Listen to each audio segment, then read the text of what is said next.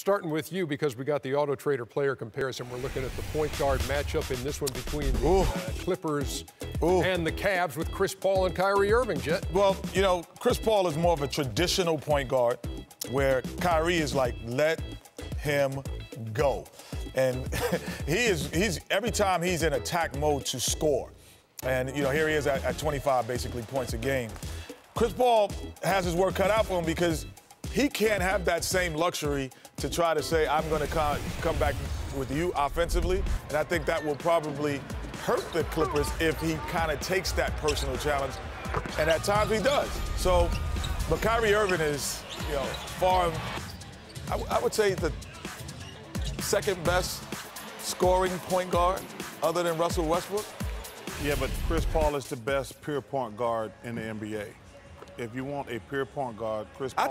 I think Kyrie can play pure point. No, he can't. It just doesn't have that responsibility on this team. Well, let me just say this. Chris Paul is the best pure point guard in the NBA. You just said that.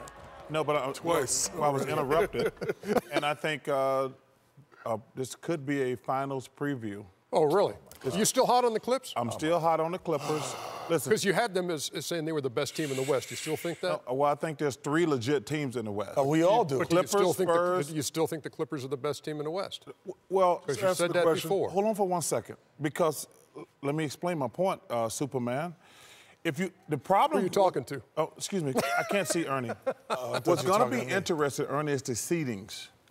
The seedings are going to be really important and significant in the West because I do not think the Warriors can beat the Spurs and the Clippers, but they might not have to play both of them.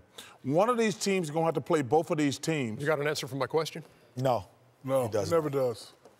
The Clippers, Spurs, and the Warriors is going to depend on seedings. I'm just saying who's the best team in the West right now. My 8-year-old son knows that. Malloy knows that those are the best 3 teams. Who's the best team in the West right now? The San Antonio Spurs. Oh, you just don't. You're really a Golden State hater. Yeah. There is no way. Can't wait for you have game never, 2. in the last 2 years, this team has been to the finals. At no point ever on this show have you ever said they were the best team in the West. In 2 years, and they've been to the final twice. That is blasphemous. I'm just saying. Come on, man. I've never listen. Maybe I'm old school, but I'm never gonna like that little girly basketball where you have to outscore people. Well, at least you finally came out and said something like that. Oh, I'm biased against girl basketball. Okay. No.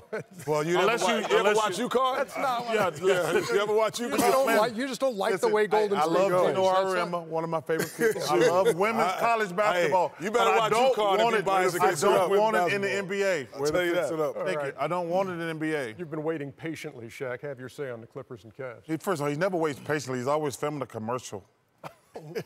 What is that? I am. And just for that, first of all, listen. I'm filming another one.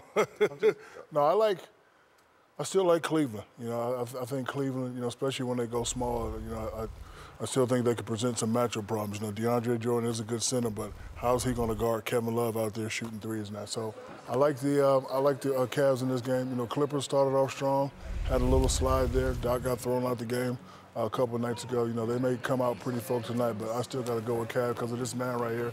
He's still the best player in the game. That might be his best first of all, let me just say this. That might be his best haircut, too.